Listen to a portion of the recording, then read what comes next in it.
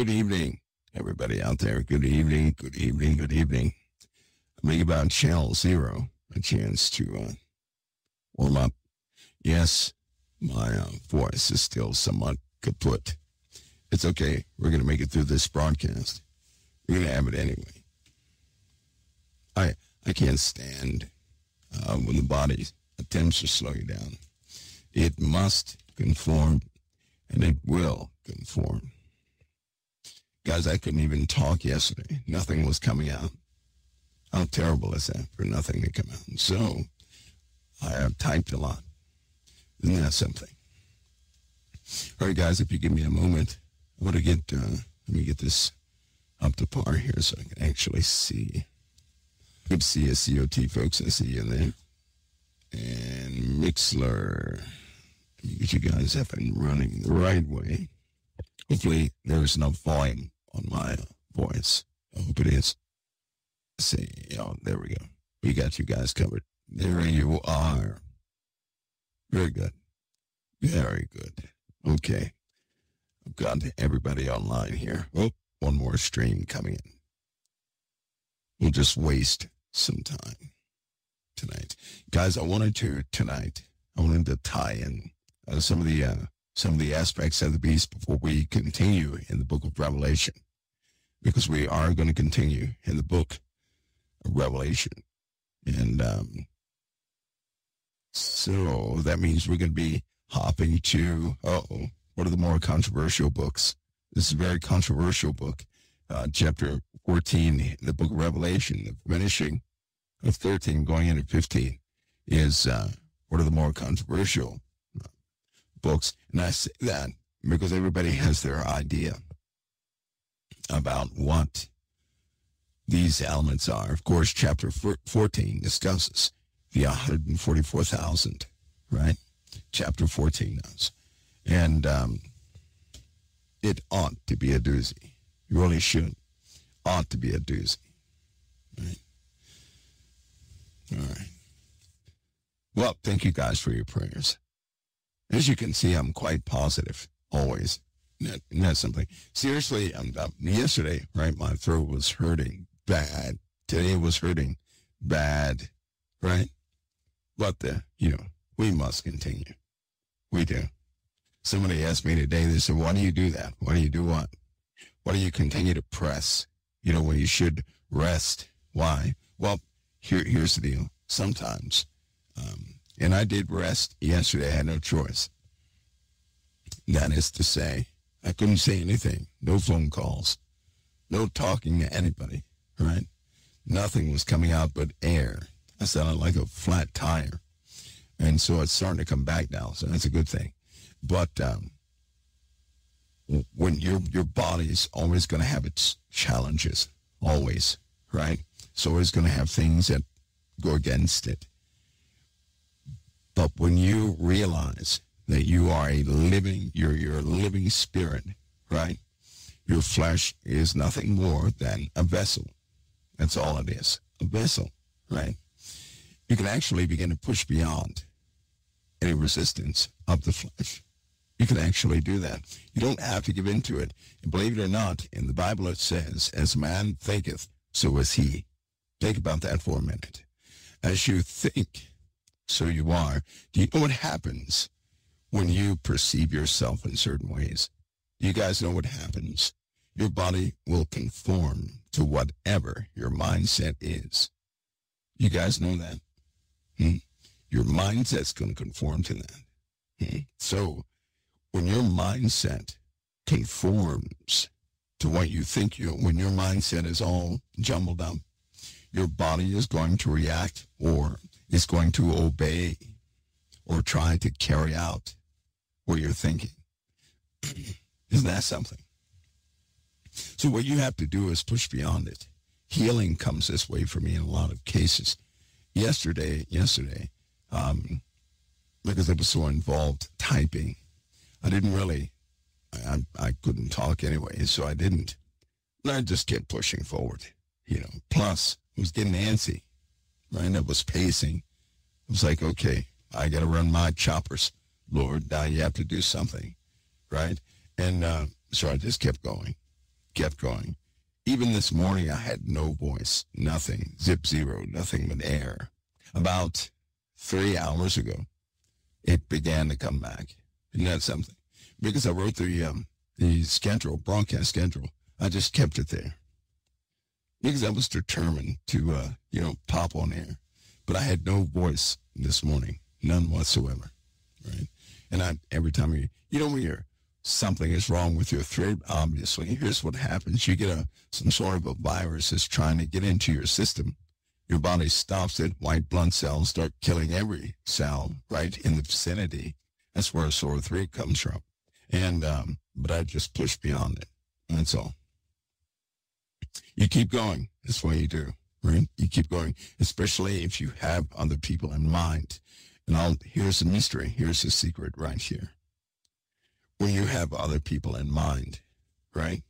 When you do what you do for the sakes of others, I mean for real, right? Not for posturing, but for real. Your Father will strengthen you to accomplish what you need to accomplish. He'll do that every single time. But the key is having other people to be your root motive, right? Now, we're not talking about using people as an excuse for healing. We're not talking about that. We're talking about when you desire to do something for somebody else, right? Not your favorite person.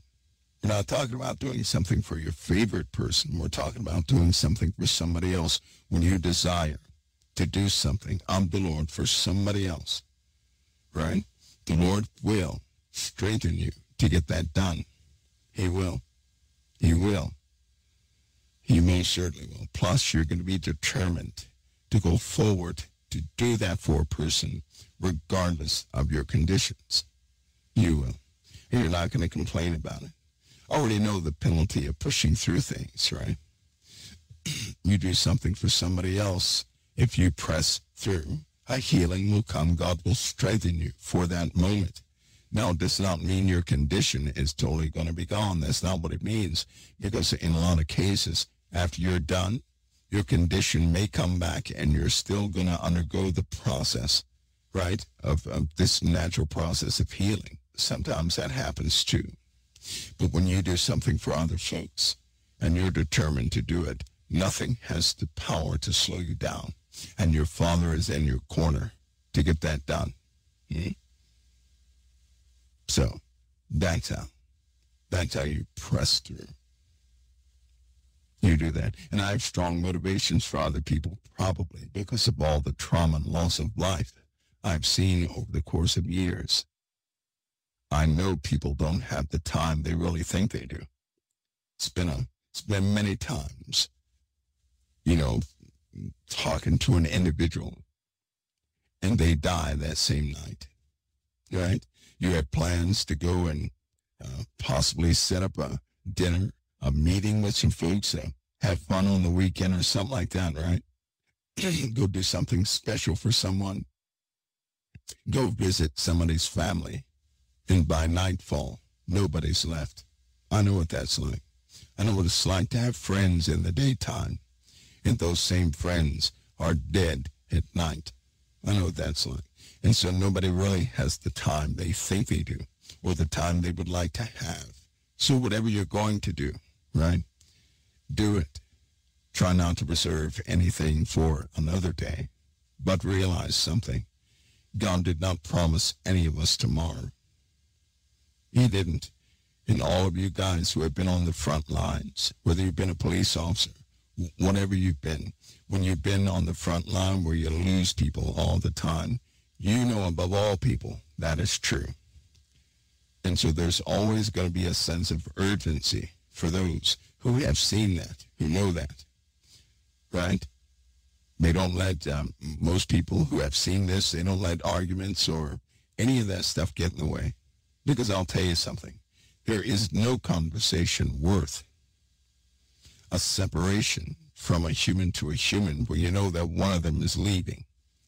There's nothing worth, right, jeopardizing any type relationship or anything else between those two. Nothing is worth it. No argument, loss of finances, something weird that happens. Nothing is worth separating one human from another. Nothing is worth it. And so when you're engaging in your day, remember that person you're engaging with, that can be their last moment. At some point, you will have that happen in your life. It's not an if. That's an absolute. That's an absolute. Remember that. So do your good deed for someone today. Right? Don't put it off. Human beings should be your priority. They should. All right. Now let's begin. We're going to begin, shall we? We just finished chapter 13, plus some other questions. Everybody should be clear on the second beast. I'm going to reiterate something on the second beast here, because we have three components. First beast, the dragon. Second beast, the first beast, right, looks just like the dragon. The dragon gave the first beast its power, its seat, its great authority. So essentially, do you guys see what happened here with the first beast? And with the first beast and the dragon, which is Satan? Satan had mankind erect a system in the world that is just like his satanic kingdom. The same way he runs and operates fallen angels and demonic entities. He essentially had mankind build that in the earth, replicating what the dragon is. Did you hear that? So you have a visible, tangible dragon in the earth right now. Right now, there's a visible, tangible dragon in the earth right now. It is the collection of these kingdoms, not one individual kingdom, but the collection of all these kingdoms. So no wonder they don't want Christ to be at the center of these kingdoms. No wonder they work so hard, right, to keep Christianity away from different things, right? I'm not like most people. Most people, they believe in separation of church and state. I believe nobody should control the faith of another. So in that regard, yes, I'm in full agreement. What I do not agree with is that mankind totally ignore their creator. I don't agree with that at all. I don't agree with mankind teaching others to ignore their creator. I don't believe in that. I do not believe in the resistance to Christianity that is often met by all these kingdoms. I do not agree with that. I don't. The world is in its condition for a reason. When you move away from the doctrine of Christ, from the Creator's prescribed way of living, you walk right into a cursed place. Every area outside of Christ is cursed. Every area. And there is no prosperity. There's the illusion of prosperity. Like a person gets, they're a multi-millionaire. Then all of a sudden, 3 months later, they're an alcoholic millionaire. And then 6 years later, they killed themselves being a millionaire. Because that's the price you pay. Everybody should know by now that to really prosper in the world, it comes with a great price. You're giving up something. Everybody should know by now that in the world, to make advancements, right, is to compromise your faith. Everybody should know that. To be in favor with the world is to fall out of favor with the Lord in most cases. Everybody should know that. Bless the Lord position a person in this world should they try to come up in this world. They're going to be best friends with sin doing so. We already know that. We know that, and there's no way around it. There are many who have tried to bridge that gap. They want the riches, and they want to be righteous too. How can that even go together? If a person wants to be rich then they have no security nor trust enough in the Holy Spirit for their provision. That means they want to do it themselves so they don't have to worry about having faith in provisions they cannot see. Because when you have faith in Christ, you don't worry about provision. You're simply living in this day. So we know that the world is just like Satan wanted it to be. And it looks just like the dragon, save for a couple of crowns. It looks just like the dragon. If you look at the description between the beast, the first beast, and the dragon, you're going to see a resemblance. You're going to see something that looks, I mean, they look just alike. Both have 7 heads. Both have 10 horns. The dragon has 7 crowns. The first beast has 10 crowns. That's the only difference. The number of crowns is the only difference. It's the only difference. So Satan had mankind erect a physical dragon in this world, a set of kingdoms in the world that mimics the dragon.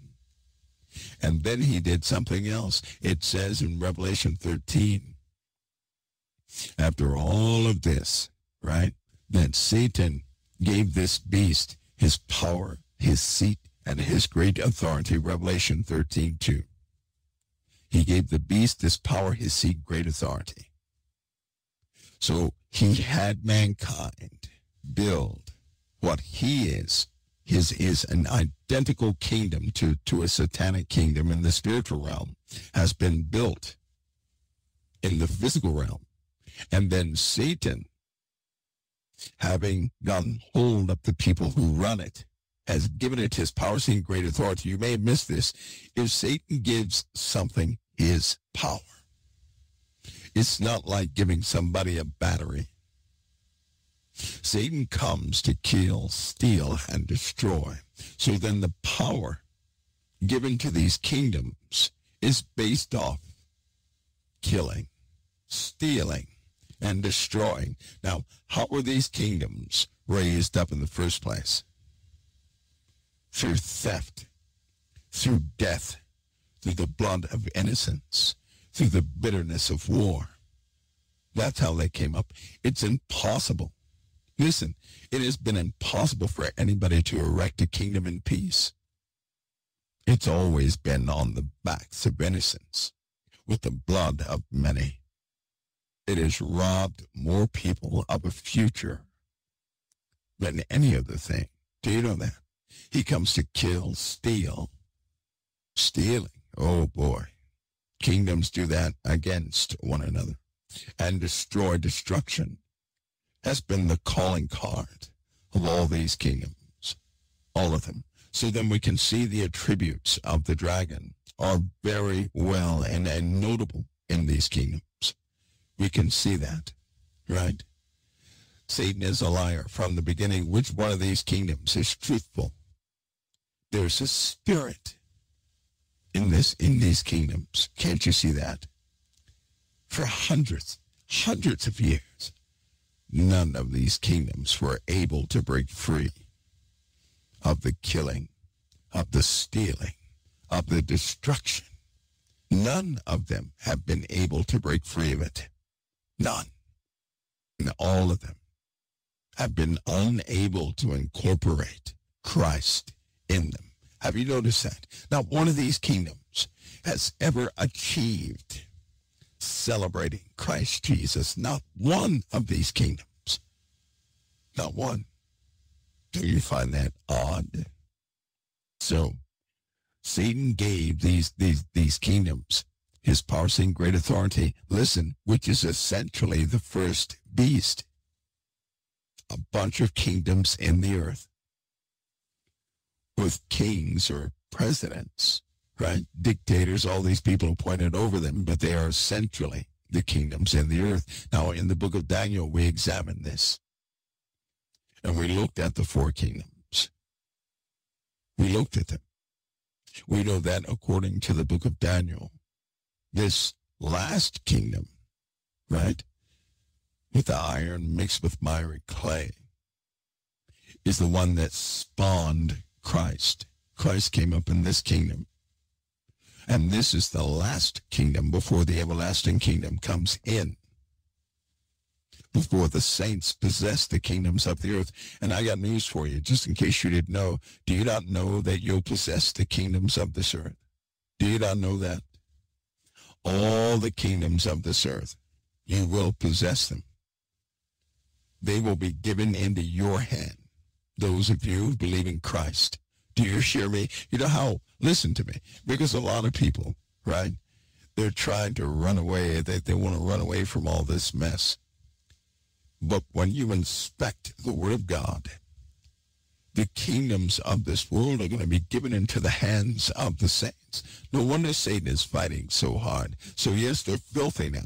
They're filthy because you're not in charge of it.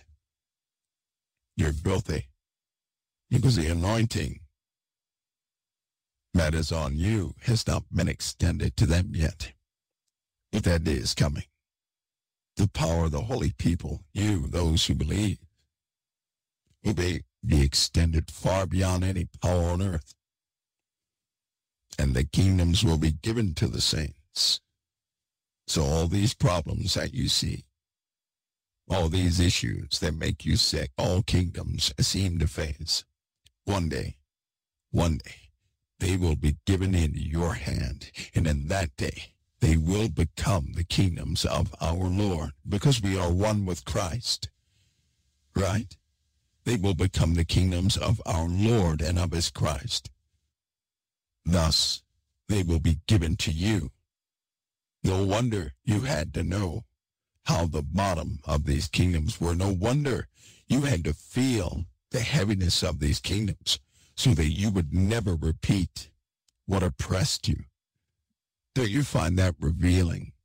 That God would expose you to everything that would be a heaviness to you, so that you would never repeat that again, so that truly in your heart of hearts, you would understand the price of pride, that you wouldn't be callous.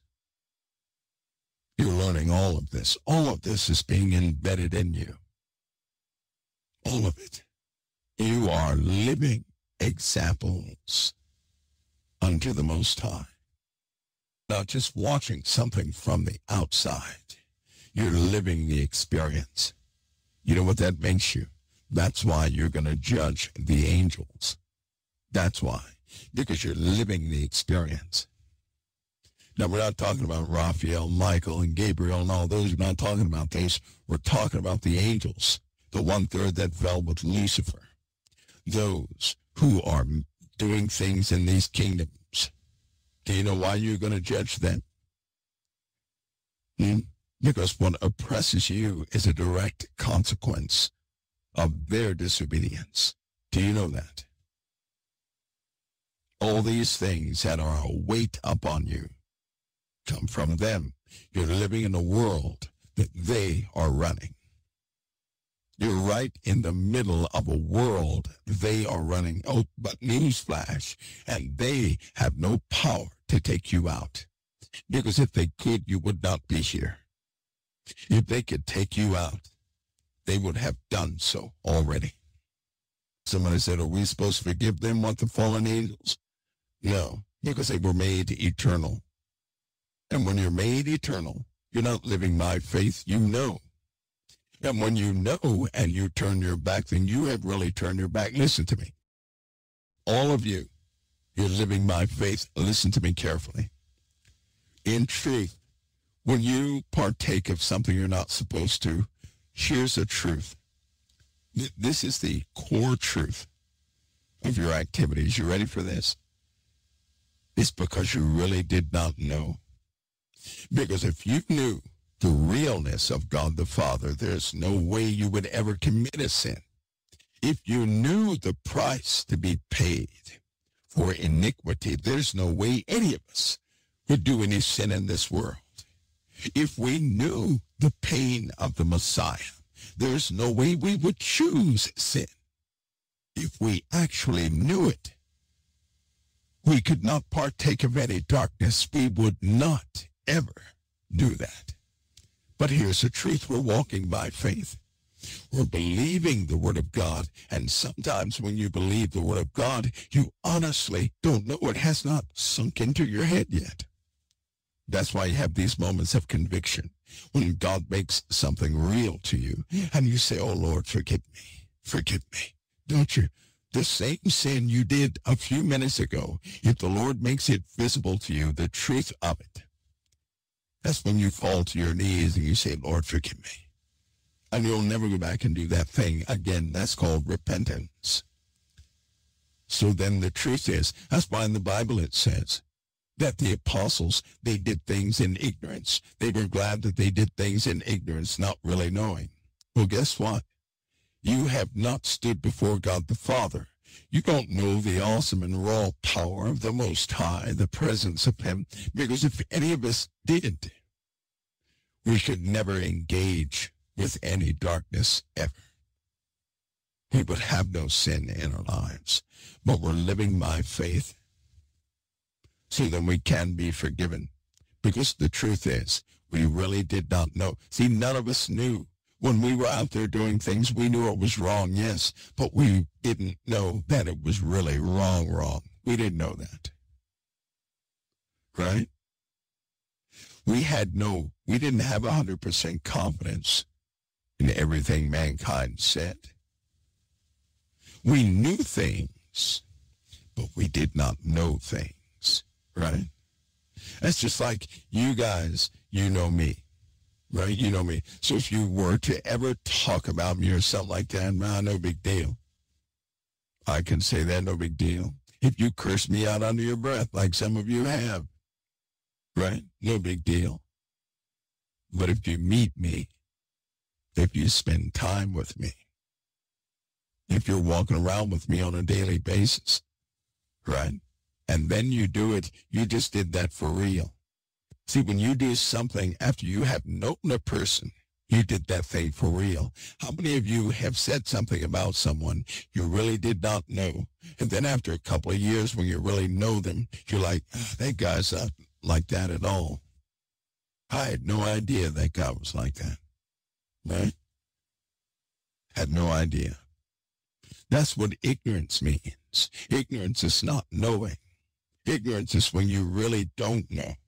Because if we really did know, then how can we sit there and say, oh Lord, forgive me, I didn't even know it was this heavy. I didn't know this was the true penalty. I didn't know this was causing so much. Alcoholics. I talk to a lot of alcoholics. And you know what they say every single time? They never knew how much it was hurting their own families. They did not know that. They didn't know. When they find out the pain it causes their families, for some reason, that's enough to get them to just, they start fighting that issue. When they don't know when they don't know it's affecting their family so much, they always say, I'm trying, this, that, and the other. But when they find out it's affecting their families, when they find out it's destroying their children, that's when they fall to their knees. And they say no more. I'll make this change. It's almost like a true commitment comes forward, but why? They didn't know that before. No, they didn't. They couldn't see it. It does not click all the time. It doesn't make sense all the time. Well, sin is the same thing to us. Sin is the exact same thing. We do things in this world, and we really don't see everything about it. And then one day the Lord opens our minds. He allows us to see the truth of what we're doing. And when that day comes, that's when we fall to our knees, don't we? When we see the truth of the whole thing, that's when we fall to. You know how many times I've done that? I'm going to tell you something. Without the Lord revealing the truth of sin to me every step of the way, He didn't do it all at once. He does it over time. And every time He reveals something, I fall to my knees. And I'm so thankful He'll open me up to see a truth. See, because he knows when to do it. Here's the fact. We're not always in a season where we accept the truth. We're not. We're not. He knows exactly when to do it. He knows exactly when you're going to accept it, when you're going to see it for real. If he shows you too early, you're going to blow it off. There are certain problems I've had in life. And in those problems, God gave me many things. And one day, having gone through one of those issues, I said, I see it now. Lord, don't stop these trials. Please don't stop these trials, because I'm not going to know anything if you stop these trials. If the Lord didn't send me through something, I wouldn't know a thing. Then I would be as dumb as I look. I wouldn't know anything. But every time I go through something, God opens up my eyes, and I actually get happy in the middle of my problem. In the middle of the issue, I start getting happy. When the Lord opens up your eyes, it may hurt in the middle of a problem, but you cannot help but to realize that your Father loves you because he's allowing you to see something you never saw before. Only God can do that. See, when God opens your eyes, you know it's him. And in the middle of your problem, you know, the one where you feel like the Lord is beating you with a tree, right? That problem. You realize something. You say, well, the Lord does love me because he opened my eyes to this sin. And I can truly see it. So you can't help but to smile in the middle of that storm. And then amazingly enough, right, if you act on it, there's no need for the rest of the trial. And it's gone. It's gone. See, trials only come back to work where they've been sent to work in the first place. Trials and tribulations are promised to us by our Father. He said we would have them. He said, don't think it's strange when you go through fiery trials, right? Manifold temptation. Don't think that to be a strange thing. The Lord knows exactly what he's doing. He knows what it takes to raise us. See, when he does that, that's when Mike realized he didn't know what he thought he knew. The more the Lord shows me, the more or less I realize I knew in the first place. Do you know that? So I never say, oh, I'm getting smarter. No, you got to be kidding. I'm starting to realize just how much of a dummy I am. The more the Lord shows me, the more I realize how much I never knew in the first place.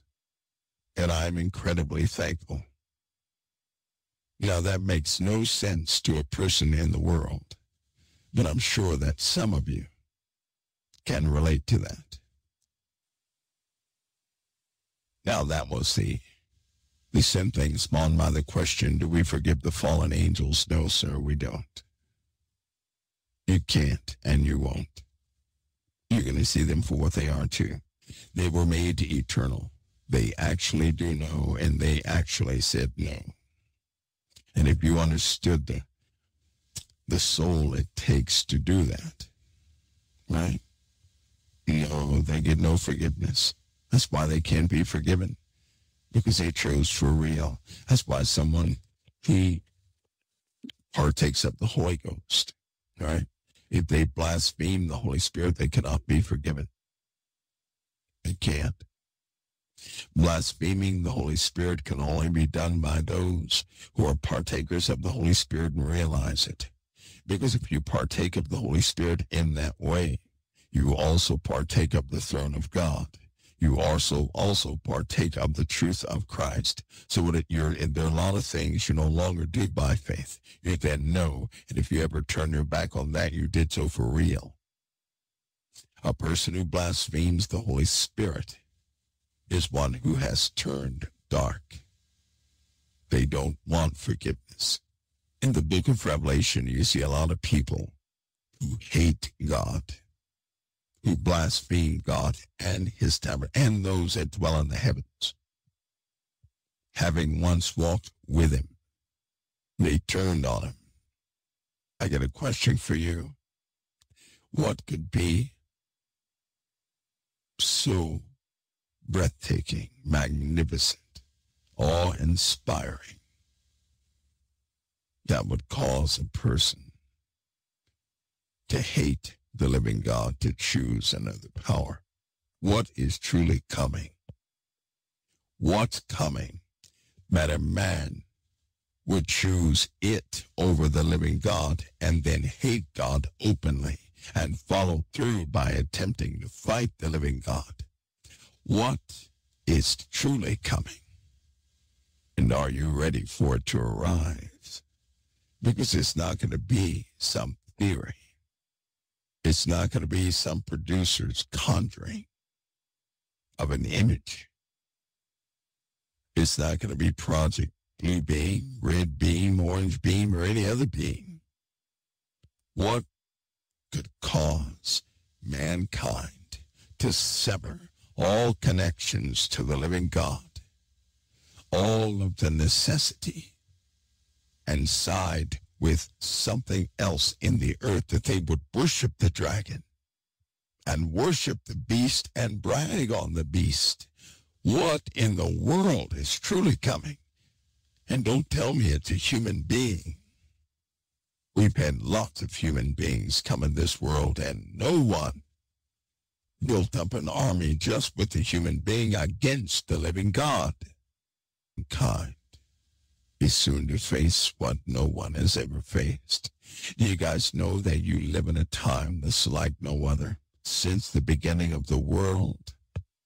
It's not going to be a time like it afterward. Well, let me tell you something. There was a great flood in the earth. There were Nephilim and giants in the earth, and it's going to be worse than that, the Lord said. It's going to be worse than any time that's ever been since the earth was made.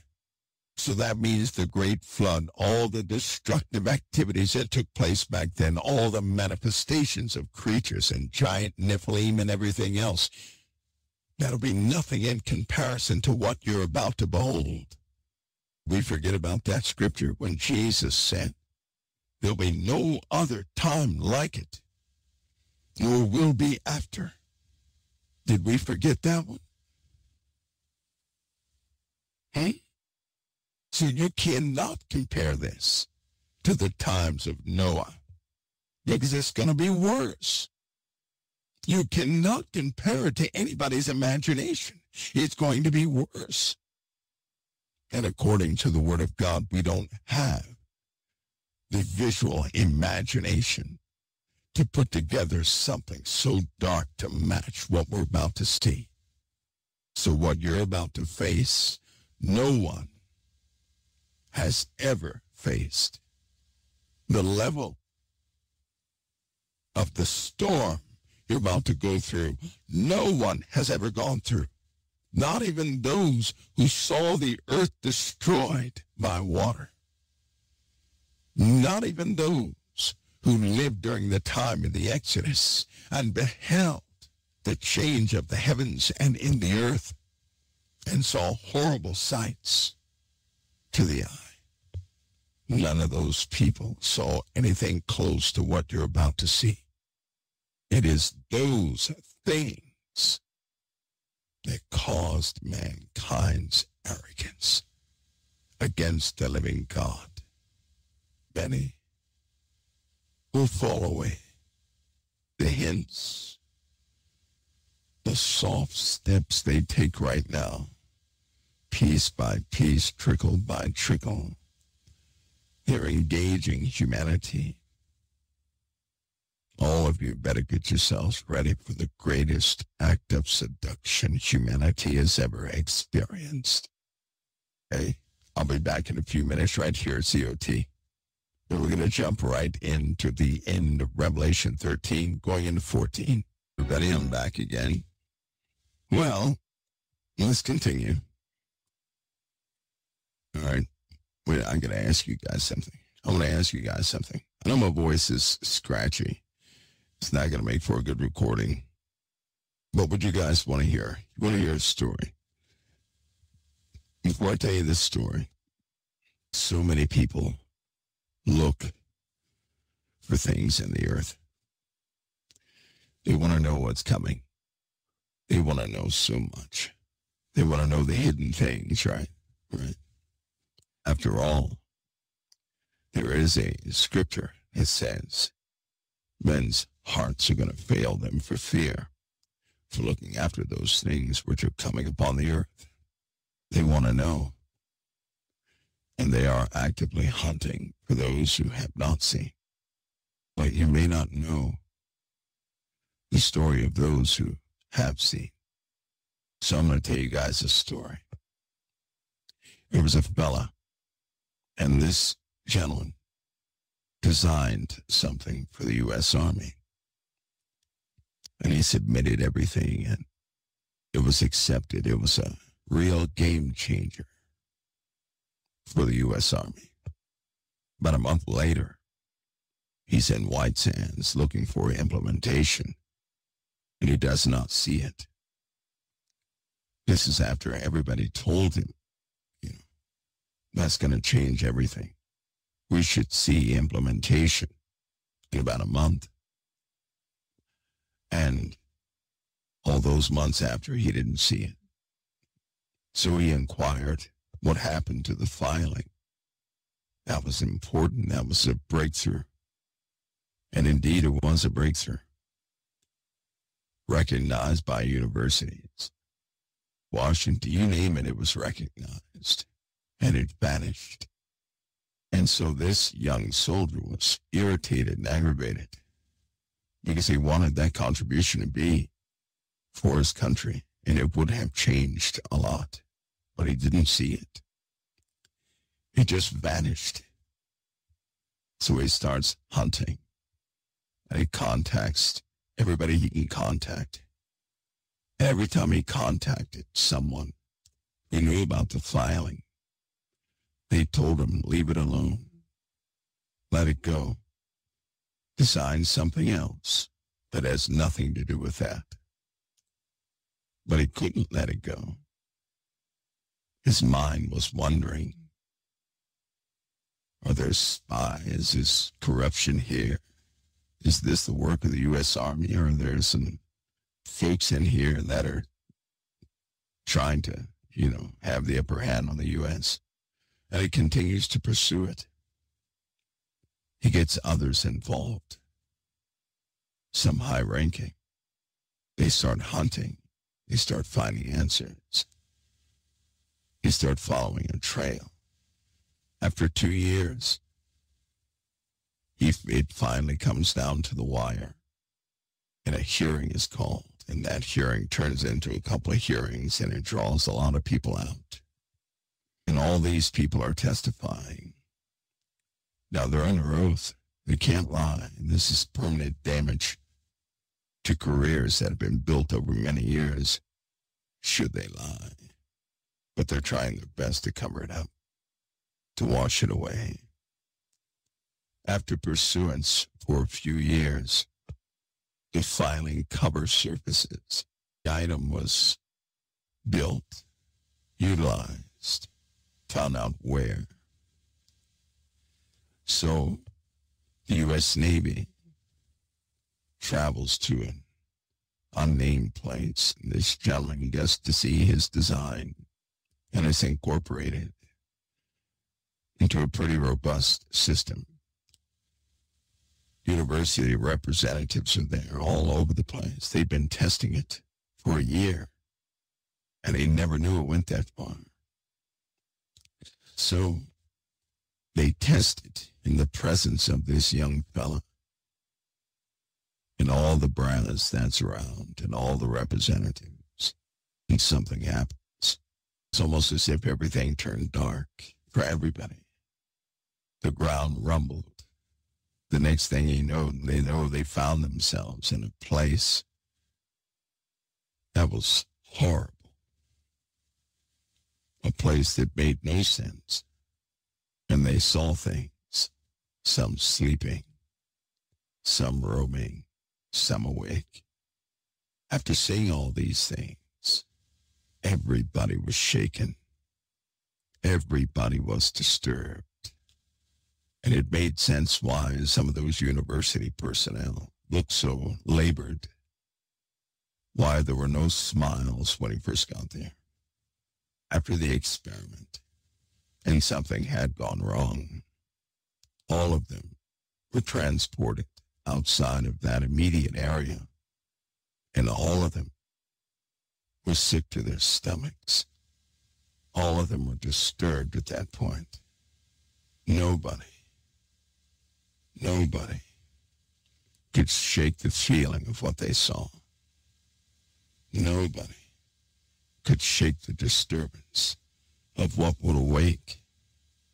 Nobody could remove what they saw with their eyes and what they heard with their ears. It was something no one should ever see or hear or experience. They're all being transported, and they stop in this village. And they see children playing, people shopping, eating.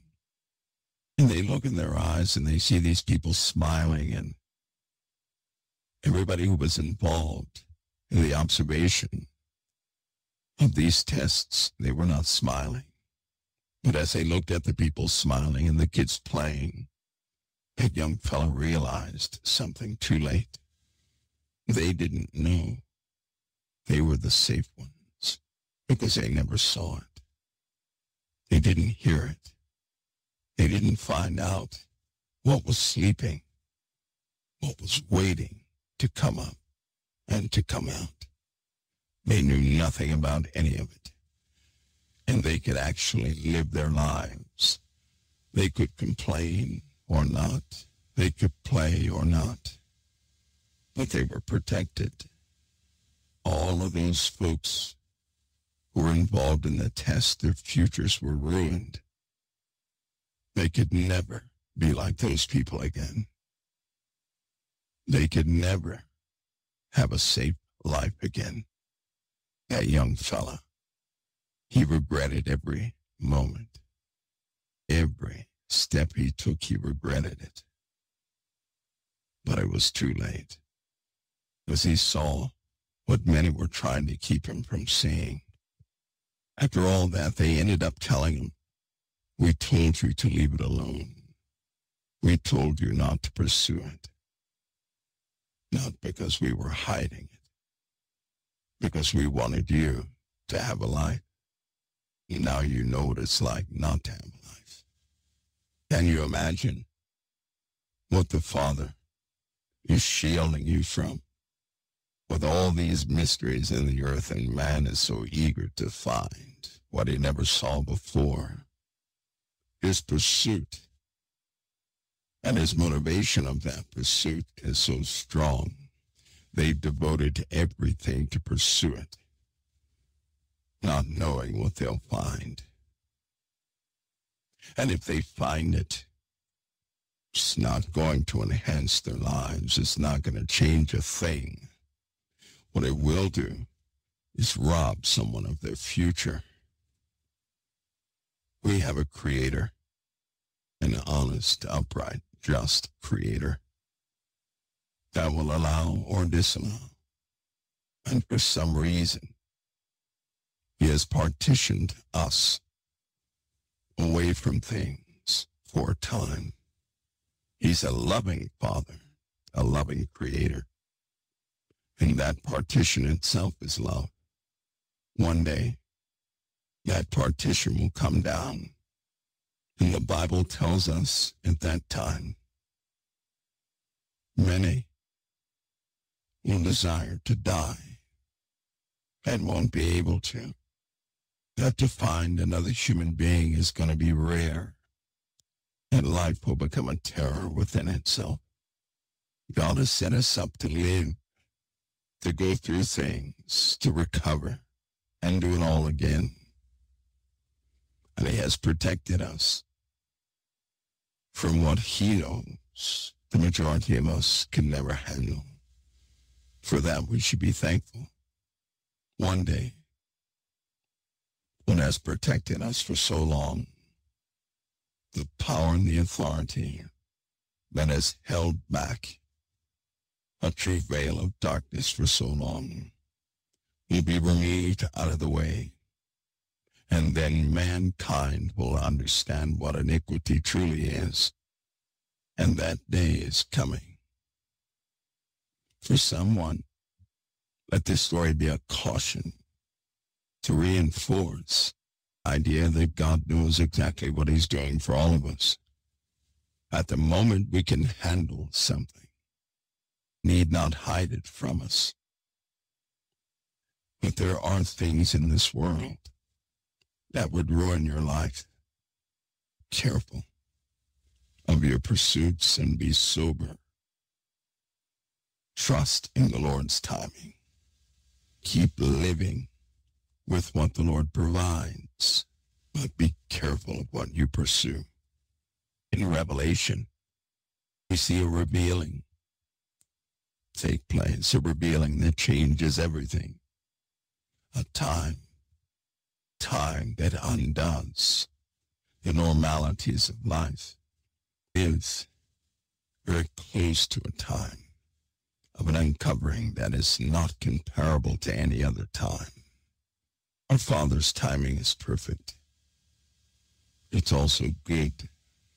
Life, yes, can be hard, but only because we're not exposed to the harder things. With that, as we read on, be wise in what you've been provided. Because when the uncovering comes and when it takes place, no going back. No one can go back to innocence. Again, the moment you're able to handle something, there's no need for the Lord to withhold it from you. That goes with knowledge also. Our Father does things in proportion with truth. His motive is love. Remember that. It also means, can a person live seeing what nobody should ever see? Yes, but you're not going to live in innocence like you did before. Okay, let's go. So we got through the first beast. The second beast, do you not know that he's the one that begins to unveil quite a few things? The first beast are kingdoms, just kingdoms, right? Even the descriptions of this first beast, being much like the dragon, are things that kingdoms do. But the second beast is different. The second beast has two horns like a lamb. He speaks as a dragon. What is speaking like a dragon, you ask? Well, if the dragon gave the first beast, which are the kingdoms of this earth, his power, seeing great authority, then the first beast speaks like a dragon. Political speech, legal speech, jargon, things of that nature. Setting up parameters of life, having people live within them, promising goodness and never being able to deliver. Having the same old things happen year after year, yet keeping people's hope alive through promises. Having craft by way of television in the great many activities that take place where nobody can notice they are in fact craft. And they have already prospered. They actually work to tame the emotions of humanity so that your world does not go empty, especially if your loyalties are not quite with the Father. But the second beast has two horns like a lamb, and he spake as a dragon, and he exercises all the power of the first beast before him, and it causes the earth and them that dwell therein to worship the first beast. Now that word cause, he didn't force them to, he causes them to. Now what could that be? Here it is, you ready? I can force everybody into a tent to keep them from getting hit by hail, but I would rather cause everybody to go into the tent.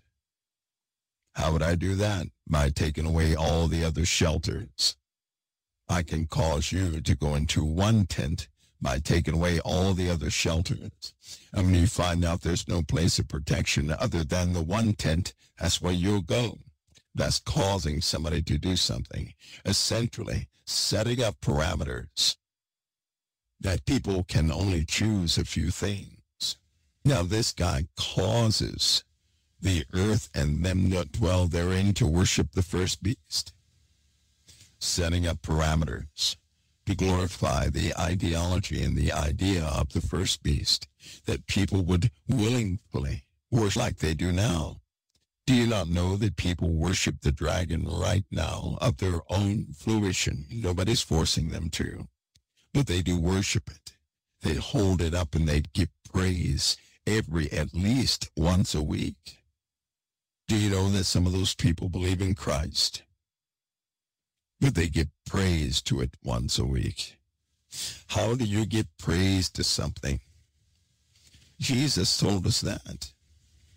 See, when you lift up the fruit of something, and you behold it, and you eat it, right, then essentially you have upheld, appreciated where the fruit came from,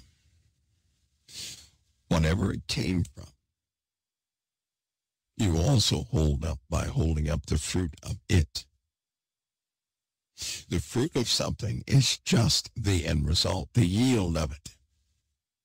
So if you hold up the fruit, you're also holding up the tree.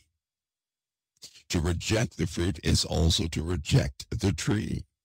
To accept the fruit is to accept the tree. In this case, to accept the yield of darkness, of the dragon, of the beast, what it produces. If you accept that, you in fact have accepted the source of it. So every time we celebrate a bunch of man-made things, not knowing what the true root is, well, that's what you're doing. Can you be forgiven of that? Here's the deal. This is so funny. Many of you have a problem with it, and you don't even know why. I know why, because it's in the Word of God. I know why you have a problem with certain things the world does, and it's not because everybody had a conversation about it. There are certain things many of you have an issue with before the internet ever took place. You had a problem with it. You had an issue with it. You remember that? You had an issue, and you never knew why. You just did not like it. There are certain practices you had an issue with. You did not like it. It's because your name is written in the book of life. See, the word says, those who are written in the book of life, right? They won't take the mark, but they're also not going to worship the beast, nor will they worship the dragon. Worship is voluntary observance. Worship is just like a concert. Listen to me carefully. When a kid goes to a concert and they give their strength of acceptance over to somebody else to hold them up, that is worship. That is simple worship, but it's worship.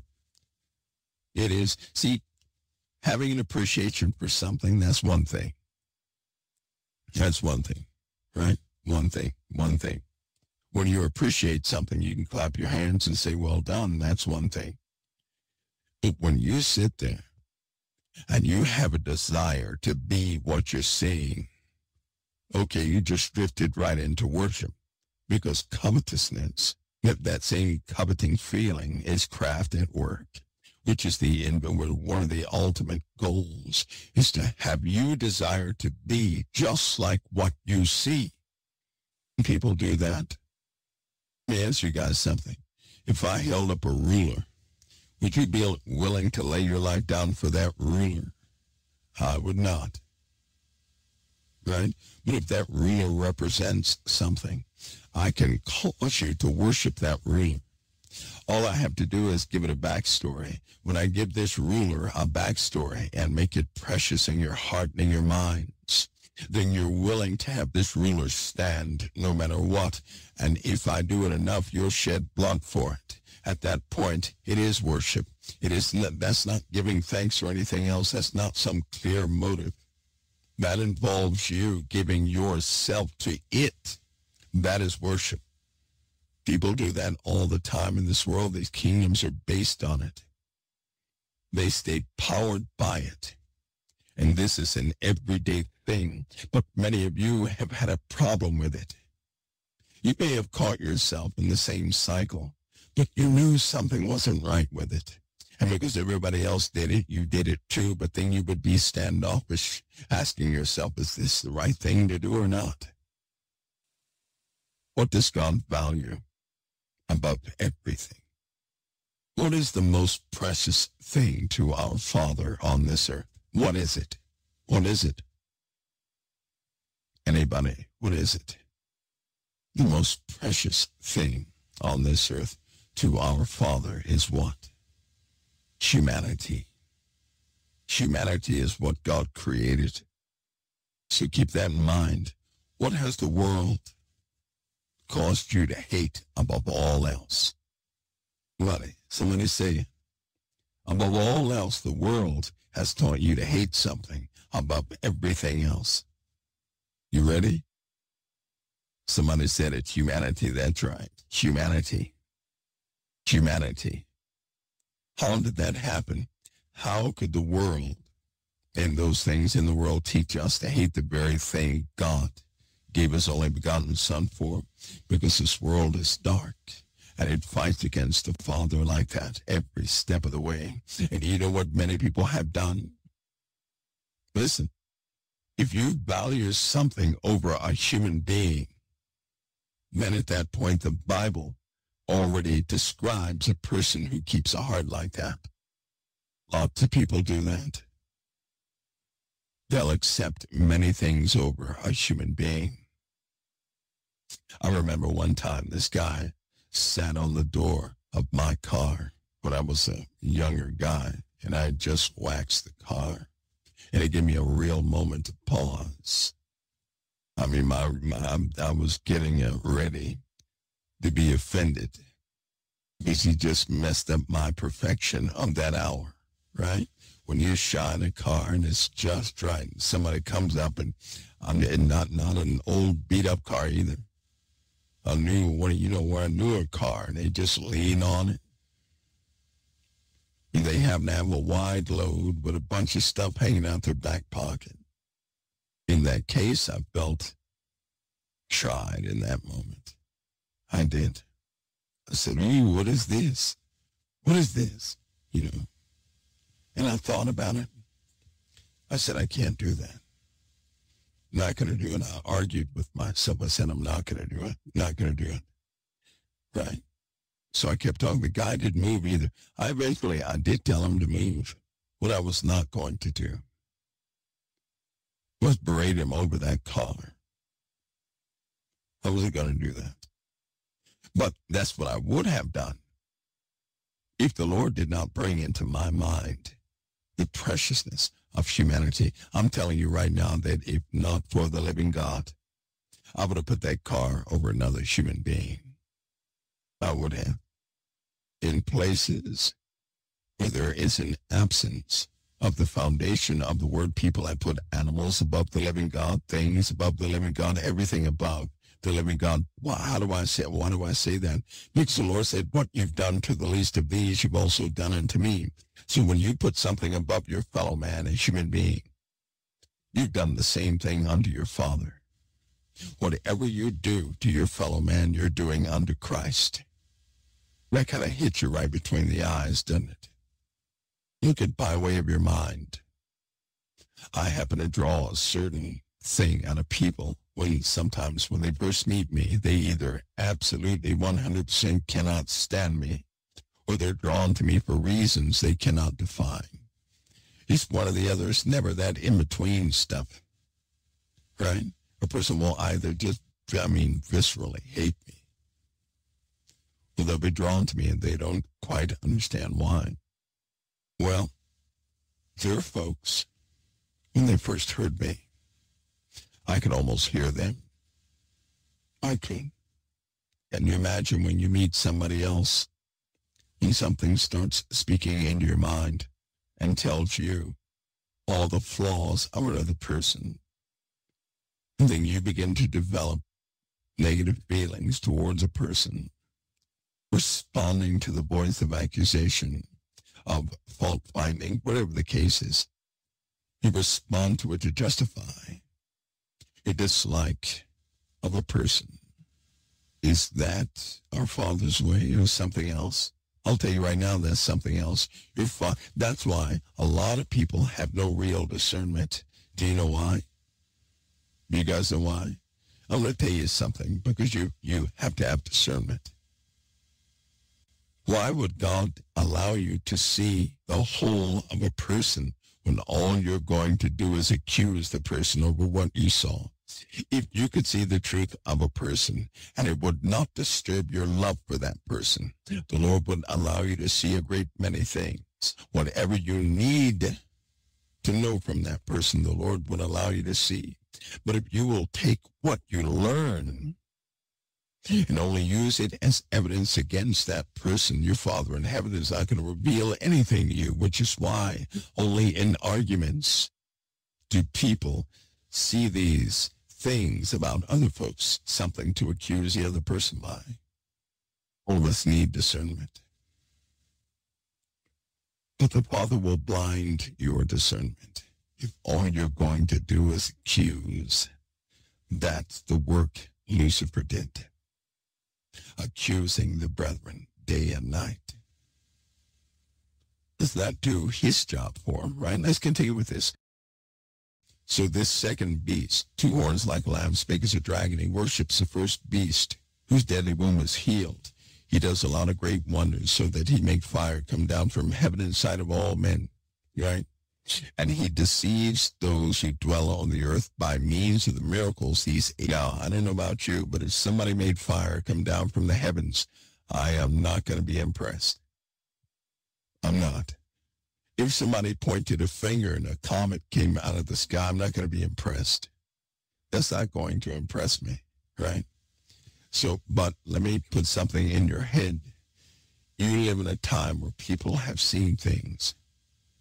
The Navy's not lying in their submarine pictures when they give you these posts of craft. They give you an eerie feeling. Those are real. I hate to tell you that. Those are real. Listen, when you see one of these pictures on the internet, and it gives you an eerie feeling, it's probably real.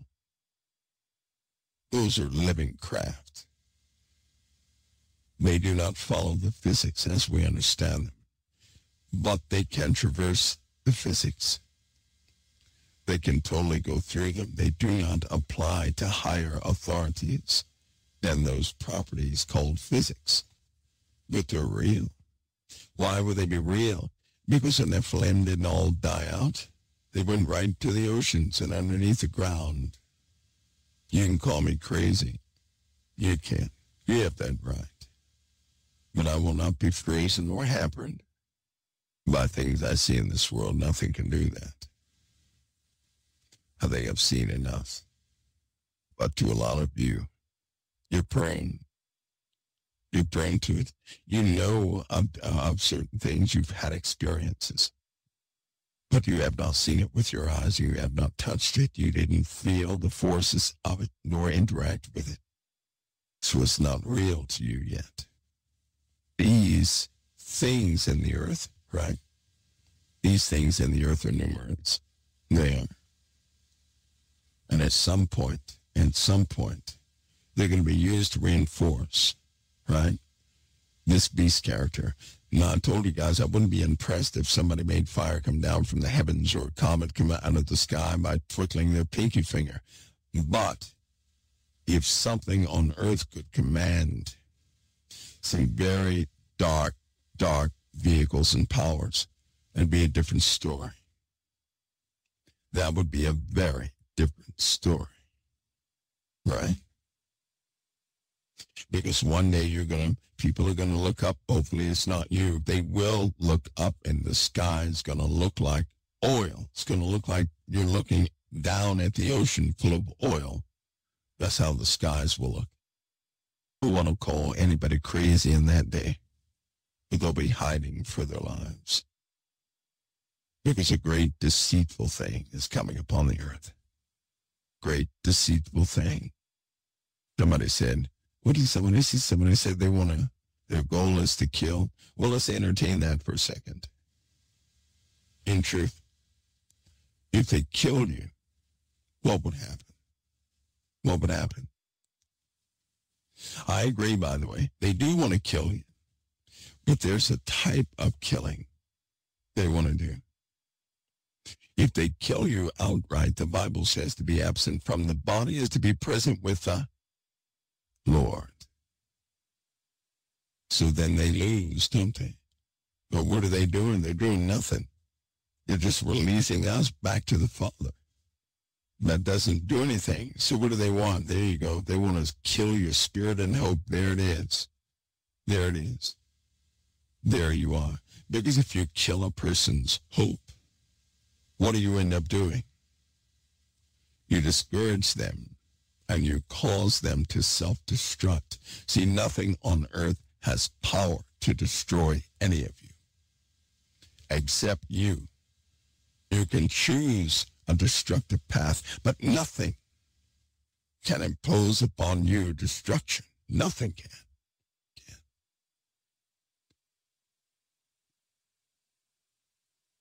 There's so many, they stay that way.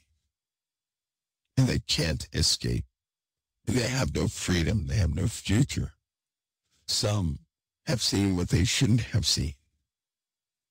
And they were robbed of life itself. In Christ. Nothing can. Now this thing, this same beast, right, had power to give life unto the image of the beast. That's very curious. What do I believe that is? I know a lot of people think that's common day technology. I believe it's a little more. I believe it's a little more. Now let me share something very real with you guys, and maybe, just maybe some of you have had this same experience, right? These craft that people see, it is cataloged of certain abilities they have, right? One of those abilities is to sustain a living thing. Sustain it. And what I mean by that is, for example, if they were to spray a tree with a glitter type of substance, the tree wouldn't die even if you set it on fire. They've caught this thousands of times throughout history. I'm just talking about our time. We're also talking about back in the 500s, back in the 300s, right? Those same times, the same phenomena of something was happening. They called it back then a type of glory, right? In modern times, they've actually caught this happening numerous times. And when they drop this stuff on a tree, for example, it looks like a lit up Christmas tree for a little while. But then the next day, if you go and try to set that tree on fire, it won't burn. You can't hurt it. You could pick all the fruit off of it, right? You could just chop up the branches and everything else. And right before your eyes, that tree would be mended. So they have certain abilities, which they will no doubt break out in front of everybody. And when they do this, right, people are going to give themselves over to it. They will. They also have an ability to make a person feel whole and fulfilled and loved. You guys hear me? They have an ability to make you feel loved. They can elicit that responsive love from you and make you feel love all over the place to the point where if it does not, right, if something odd doesn't happen in your life, you find yourself missing it. And he calls us all, both great and rich, free and poor, rich and poor, free and bond, to perceive a mic in the right hand and foreheads. Now, so he gives life unto the image of the beast, that this image of the beast should kill as many that would not worship it. I want you guys to take note of something. Can AI do this? Yes, it can. It's doing it already, not killing people, of course, but it is trending each and each person on the earth has been assigned a node. As of 2024, each soul on the earth has been assigned unknown aerial through aerial captures. They know who does not have an electronic device and who does. And they're going to get into the hands of those who don't have anything. They're going to get something in their hands. Everybody must have an electronic device. That means a node is an AI representative linked totally to you. In the world of AI, that can be done. Things like Copilot that are being used on the internet, right? That can be done already in a very efficient way. Let me give you an example of something. The computer I have in front of me, right, has a 500 gigabyte hard drive. Just a 500 gigabyte hard drive. And what is it storing in this hard drive over and over again? That's its brain, its memory, so to speak, right? That the memory is organized much like the human brain in software. And so there are literally hundreds of thousands, millions of algorithms running, replicated algorithms running, right? Each time it recognizes something with a great amount of success, it will store its results. Kind of like it'll associate the picture of an apple with certain proportions, possibly with a question mark or with a smile or with the temperature of the room or something like that, right? It's actually doing this, listen, on its own. It's actually doing this on its own. So if a 500 gigabyte can store every fruit on the planet, plus every name in the phone book, plus, I believe it was a million pages of the internet it crawled, plus some other stuff. I mean, it's just storing all this stuff, utilizing it for comparison data, right? That's all it's doing, is utilizing it. And it's coming out with some great efficiencies. But if it can do that for its memory, then indeed it has found a way to store things on a hard drive that nobody decided to do. So when it comes to this beast, this man, this thing, right, giving life unto the beast that would kill anybody that wouldn't worship it, what I'm telling you is this artificial intelligence, it knows if you're telling the truth or not. It knows what your true intent is. It already knows. Now, here's the arrogancy of mankind. You ready? Some of you guys know about a Fitbit inside of a computer, right? You don't know about random calling, it's called. It's a technique. In a computer, listen, in a computer, when it's pulling data and doing everything else, it has so many flaws and faults and incomplete iterations of code that it comes up with this great big error number, right? This error number means it truly represents that a computer makes more mistakes than you can possibly imagine, right? More mistakes. But there's an unknown element within the processors. Every single processor, there's an unknown element that Steve Jobs was convinced was a link from a human being to technology. Bill Gates is convinced it is a link from human beings to technology. And when I'm talking about a link, I mean of the soul. These guys believe that in your soul are mechanisms that influence everything around you, and therefore it must be the person with the electronics causing this byte data to align itself based upon that individual. I don't believe that. Here's what I believe. What I'm going to tell you, I want you to listen to. That means in electronics, especially where you're dealing with NAND, AND, NOR, OR gates, all these different gates and combination of gates. When you're dealing with that, there's a fault tolerance that's pretty high. The fault tolerance is so high on a lot of occasions that nobody should have good data. So then what's correcting? what's correcting the flaws inside of a processor. It's not working the way it's supposed to. They have this analyzed by MIT, by all your master universities, and it still didn't work out at the processor level. Intel still cannot grapple with the fact that in their designs, there's a float point to processing data that nobody has control over. And they suggest it must be spiritual. It must be up the soul. It must be something within a human being or an animal or a plant or something that's predicating an outcome of that data. What I'm telling you is that there's a piece in electronics that's controlled by spirits. How about that? Say, grab your attention. Think of it this way. You go in your house to fix dinner, right? You have one pot.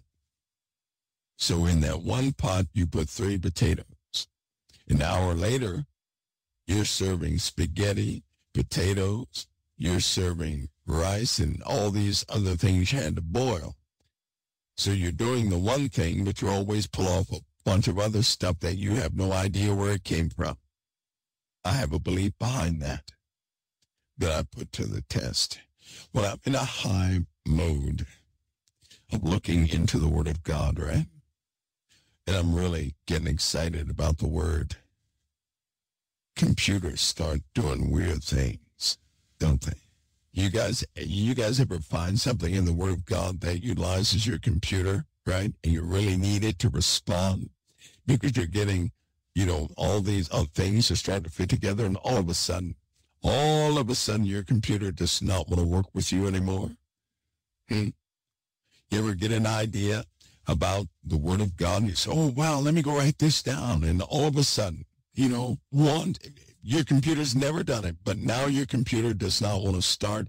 Your phone wants to hang on an application. Something weird happens, right? Like it's opposing you. Like it's telling you you're not supposed to go down this road yet. Something in electronics. There's an element like that inside computers. Now, how easy would that be for someone to control? Here's the other fact. If you sat near a computer and never touched that computer, and they had a random generator on that computer, and they gave you the seeds, or let's just say they gave you the numbers, right? They wanted you to pick a number between what that computer has in it to see how many times the number you picked would come out. You're going to be astounded at the results every single time, which means you have an effect, a measurable effect on equipment around you. With AI, with artificial intelligence, this beast could easily have a machine or have artificial intelligence put in just about anything. Right now, they have two mechanoids ready right now. And they are incredibly amazing. Incredibly amazing. They have come so far in their technology right now through AI, right? There are tons of different types of cancer that have been cured. Do you guys know that? Things that mankind was unable to do in the civilian realm, AI finally solved. The trials for cancer are underway. The trials for Alzheimer's reversal are on the way. They found the gene that causes people to age. The trials for that therapy is on the way. They found another way, right? To do what they put it is somewhat like to shock your genome, your genes into action, replacing any damaged or lost parts of the body and things of that nature. They're actually trying this. They're actually doing this. They're doing it now. That stuff went in at the beginning of the year. Artificial intelligence is doing some incredible things, but you know and I know,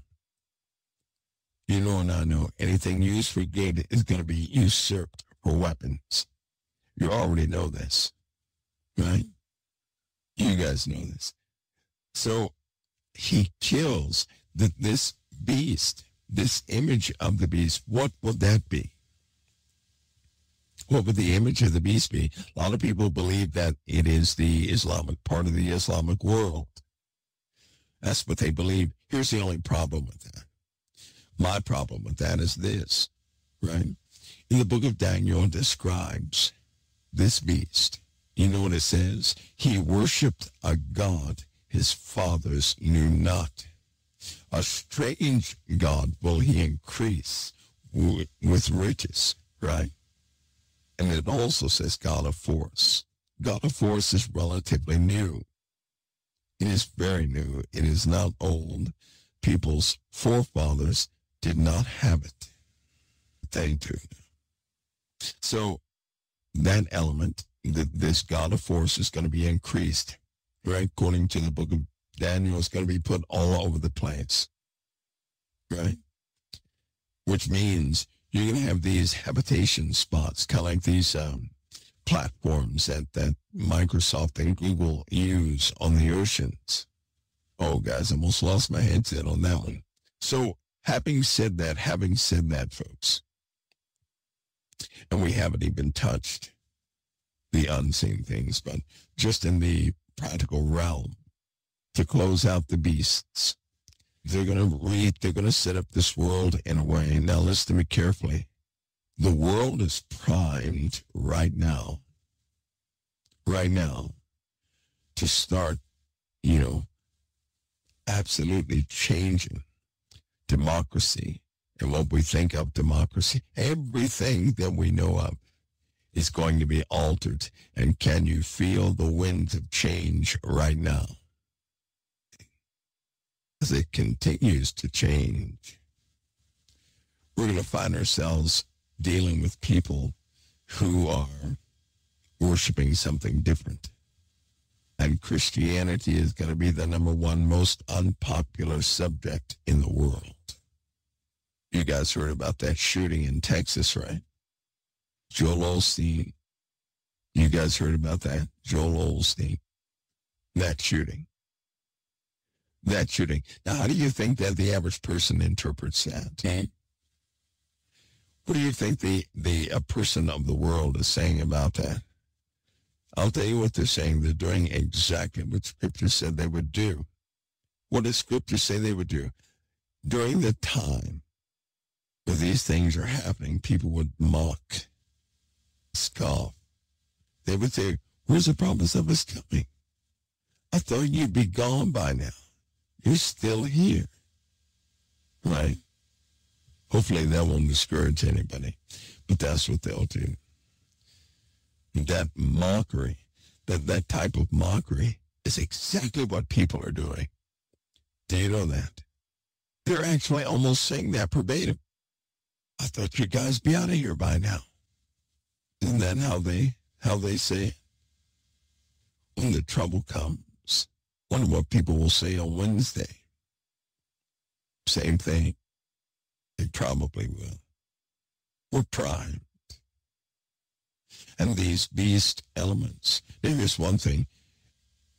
Don't fear these guys. Because the Bible says if you're in the book of life, you will not take the mark of the beast. You will not worship the dragon, nor will you worship the beast.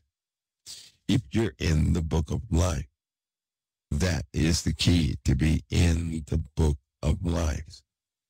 Okay, folks, here's what we're going to do. We have it up in here. You guys, that you have that. You guys do have that, right? This God of force thing is spreading from the White House to Moscow. It's spreading. There's a cult that's growing among famous people. Call it a cult. It's just one way I see it. People are being drawn to it left and right. These mark the times of entry. Right? And as people continue to adopt these strange things, so that gives us a pretty good watch or timing piece. that we're entering in. Right? We're really entering in really close. Things are being set up on the internet out of the frame of your eye. But for those of you who are with the Lord, hear me carefully. Live your life accordingly. Have an understanding that this beast element is coming. You don't live your life in fear. Live your life in liberty. In liberty. Live your life in liberty. That is not to fall prey to anybody's ideology that will speak against the word of the Lord in your life concerning the steps you take. And if this, and listen though, if the steps of a righteous man are ordered of the Lord, then as you agree to walk with Christ, nothing can stop you in the first place. You're going to be ready. You guys will see a lot of change this year. You will. And I do apologize for the voice thing. It is getting better even during this broadcast. Can you guys tell? Of course, I do probably have veins sticking out of my neck, but this question might marry you. I wouldn't call it that. I wouldn't. There's reportedly a lady who went there by herself. She went there.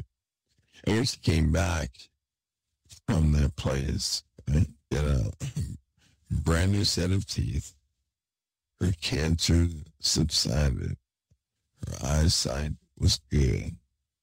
That came from them, that place, right, that mountain. Walking right into it. On the opposite side of that, a lot of people have been lost there. Some people have come back raving lunatics from there.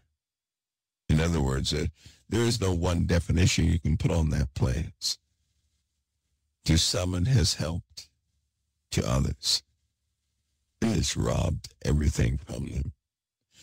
For those it helped, it seemed like all they wanted was for them, it was for someone to speak in a good light about that place.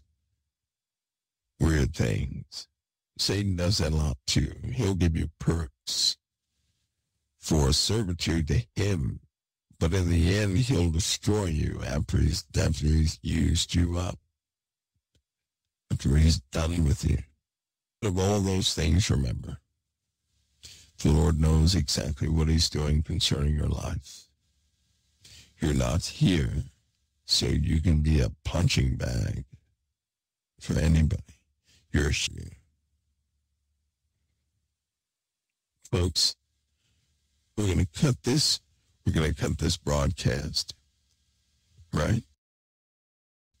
I'm coming back. I get a feeling I'm going to be whole the next broadcast. So it may be a bit lengthy, broken down into 2 segments. The next broadcast will be. And I think I'm going to have a slot for questions so that anybody, so I can really focus on some of your questions concerning the beast, all right? Concerning everything up until the point in Revelation where we've got to, because as we continue to read, right, in here, I was going to read 14 tonight, but I can't open, that's a can of worms, because you start talking about something that we're going to be reading out of 3 books and some letters and some other things concerning this very topic. And I want you guys to see it, but also to have a context for what Jesus spoke about over and over again, right? You don't, listen, folks, you don't have to be anything special. You know why? Because if you were not special, you would not have been sent here to this earth during this time. Do you have that? You don't even need to be sealed. How do I know that? Because you believe in Christ, and that is your seal. Your belief in Christ is your seal. You don't need to escape. You don't need to escape anything because your Savior is the only one who has power to remove the seals from the scrolls. Isn't that awesome? Only the Savior can initiate these things in the earth. And it just happens to be your Savior. He's not doing what he's doing to destroy you. No, he's doing what he's doing to ultimately deliver you. Folks, God bless each of you. You guys take care of one another. When we come back tomorrow, we may talk about Wednesday. We have a lot of dates, just go ahead and face it. You know, I told you guys I wrote the dates down, tracking some particulates, and the dates are, there are too many dates. There are too many dates, and the concentration, right, is going to become unbelievable soon. My prayer is that in proportion to the times, we can continue to grow and strengthen ourselves spiritually. That nothing will have an ability to shake us that loose. Folks, God bless you. You guys take care of one another. I'm going to see you next time right here at the Council Time. I think my voice should be a lot better, right? And God bless you guys. I'll see you next time right here at COT. As soon as I find the button, it vanished on me. There it is. I see it. Okay, everybody. God bless you. Channel 0, you're going out now. Everybody else is still on except Channel 0. I'm going to hit the stop button. Hopefully it doesn't mess up their recording things. I'm going to talk longer next time without the scruffiness in the voice. No one wants a long recording with a voice like this. You guys remember that story, please. We'll see you guys next time right here at COT. God bless you. Thank you, Angela, for dropping in.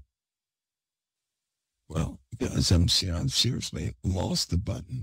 Okay, here we are. Well, God bless you guys. I'm out. Now, this time's for real. I'm gone. God bless you guys. I'll see you next time or tomorrow, right here at COT.